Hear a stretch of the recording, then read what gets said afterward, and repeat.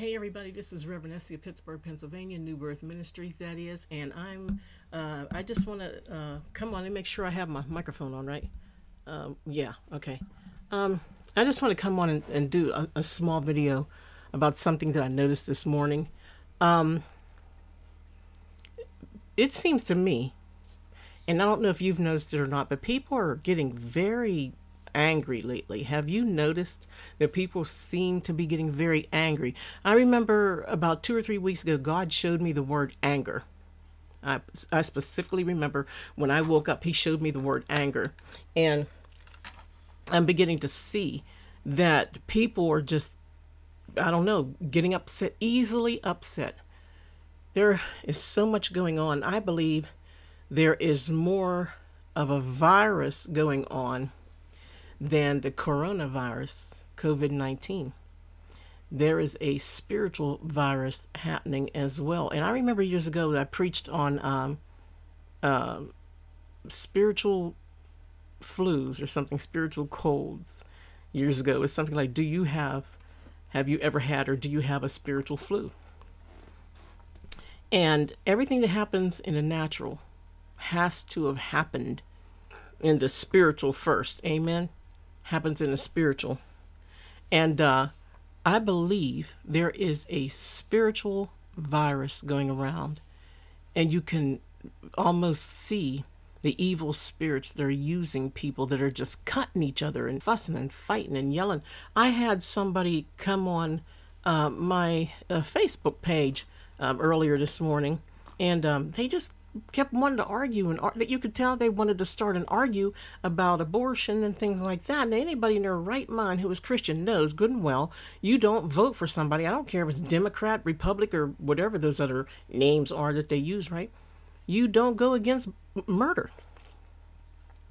And now we do know, okay, anybody in their right mind would know that there are times when a woman has to, I hate to say it this way, but get rid of the baby because there's problems there. They've had a problem, a physical problem, or the baby has already passed, or something else is wrong. Okay, I believe they call it DNC or whatever, But if anybody would think, anybody who is in a right mind and has a godly heart would know that people who are talking about stop killing babies and stop abortion, we're talking about vanity. People who get rid of babies because they don't want to lose their body, or they're not in the mood to raise a child, or, for vanity reasons, not for necessity. There are some things that are necessary. But then you have those people that get on and I think this one person that was carrying on a conversation with me, I was trying to keep it as light and godly as I could, right? Okay, because when you go by the Bible, you can't be wrong. Amen? When you go by the Bible, you can't be wrong. And I was trying to be as light and godly as I could be on this subject that we were talking about. And he just kept coming. And that's another thing. What is up with all these men bashing women online? Have you noticed it? I don't know if you noticed it or not, but I have. Man, it's so weird how, and it's not like the women are bashing. I've seen less women bashing women than I've seen men bashing women. And he just kept coming on like he wanted to argue, and I was trying to let him know. I mean, he was arguing about judging, and we know that the Bible says we're going to even judge angels one day. People use that "don't judge me" sentence as a crutch. That doesn't mean that you can live any way you want to live. Amen. So that I had to end that argument. I had to give him word that he couldn't argue with. And in fact, it was the last thing I said to him was, God lives in us, right? God, our body is the temple. God lives in us, and with God in you, all things are possible. Amen. Amen. And you can't argue with that. God does what he wants to do whenever he gets ready. So, and then I noticed something else too online today. I'm just bringing some things to you real quick in this video. I noticed also that AI. I've been on artificial intelligence for some reason. God's been bringing it to me for a reason. And I've noticed that artificial intelligence on Facebook is bringing up conversations one right after another. You see one post and it deals with something, and then another post will have the same color or the same picture, so to speak. Let's say you're talking about abortion, okay? one topic will be about abortion going down your timeline, and the very next one underneath it is about it will show a picture of a baby's head and some clamps. Okay, and that's like a bloody baby's head and some clamps. And then the one underneath it is, Joe Biden. And the next one underneath it is, the debate or something. And so I don't know, just AI is just causing people to argue. I am saying this to you right now, and I feel it in my spirit, and I know God is right. But watch out for AI too. Watch out for those computers and those platforms, because that artificial intelligence is causing people to argue. And just when you think you're done with one argument, right, and you set that argument aside, you go back to your timeline, and that same topic is on your timeline 4 or 5 more times. Be very, like the cartoon used to say, be very, very careful, okay? Be very careful, because something's wrong. Something is wrong. Amen. You can't fall for every post that you see, and know when to end it.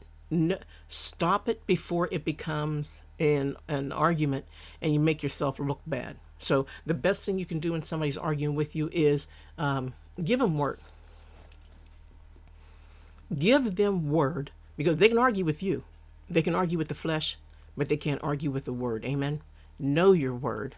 You have to study the word and know your word to give the word. Amen. So that's all I really wanted to say. That I had to make a video. My mic wasn't working for a while. As you see, I had to do some taping up, and it's new. It's just the way that I have it in this arm that I use for it. But y'all got this. So look at this mic. Okay, y'all got me this. I don't know if you could. Yeah, you could see it. But I had to do some work on it. I can't get it. But it wasn't working for a while. That's another thing too.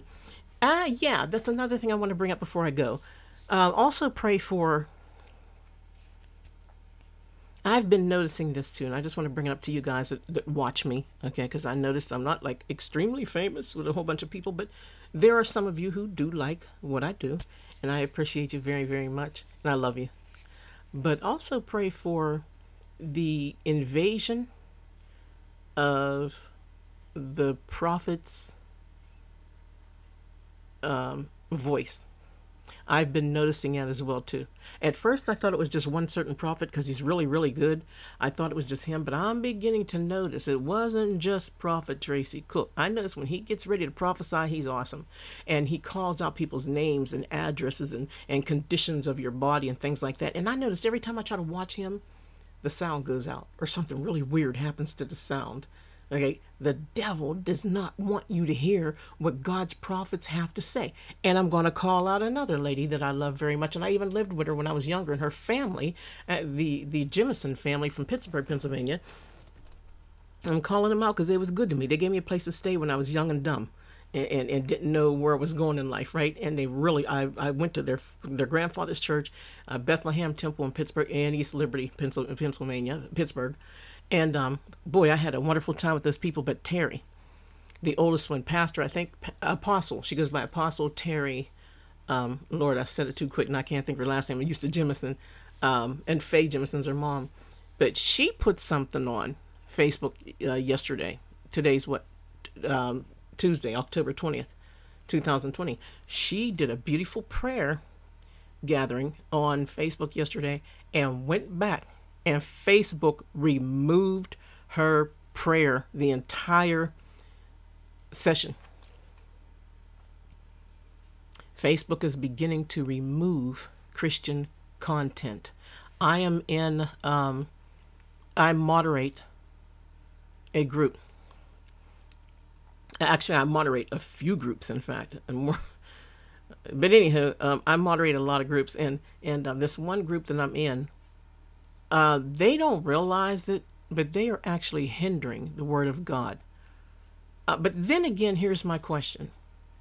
They don't want any Christian content in this group, right? Okay. And at first I was kind of, well, not upset, but kind of, I was shocked. But then again, here's the catch, right? If you allow Christians in your group, unless it's specifically for Christians, If you allow Christian content in your group, what happens when witches want to start posting their content? Amen. And I thought about that. Where'd my mouse go? There you go. And I thought about that and I was like, oh. So see, sometimes when these groups don't want you to post Christian content, they're not being mean. And it could just be because they're Christians and they don't want that other junk in there, because, you know, we're living in all inclusion. We're living in the all inclusion era. No matter what you have to include everybody in on it, right? So be careful judging Christian groups too, because they're not, I think a lot of them are not doing it to be smart. They don't want that mess to come with it, because they figure, you know, witches are, you know, if you do something, why can't we do it too? You know, next thing you know, they're storming outside of a courthouse or something somewhere, trying to get their rights to be witches, to put witchcraft on everybody. But doesn't the Bible say, no weapon formed against us shall prosper, and all that rises up against us shall fall? Amen. How's that song go?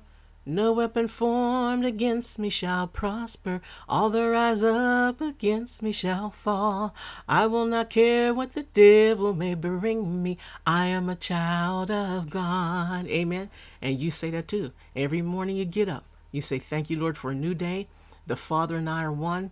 I am the righteousness of God. Amen. No weapon formed against me shall prosper, and all that rises up against me shall fall. So that's all I want to say. I love you. God bless you. Have a good day. And thanks for listening. And I'll see you Sunday. I come on Blog Talk Radio on Sundays at www.blogtalkradio.com/RevEssie. That's RevEssie. Or you can dial 1-917-889-8054 at 10 a.m. EST. And you just sit at home. Just sit at home and chill with a glass of pop or your coffee or tea or something, right? And just listen to the word. I try to keep it, I'm usually under 40 minutes. I try to go 30 to 40 minutes. I used to try to go an hour because of that religious thing. You know, you're supposed to go an hour, you know, but, no, you know, in these days and times, people's thought processes are shorter. And you got to hit it. You got to hit it and quit it. You got to hit it with the word. You got to know what you're talking about. Go by the word. Fill people with the word. Invite them to Jesus and call it a day. Amen. This is not a talent contest. Amen. So I try about 30 to 40 minutes. It all depends on what my content that either my notes or something that I go by. And so you're welcome to come on. RevEssie signing off. I love you. God bless.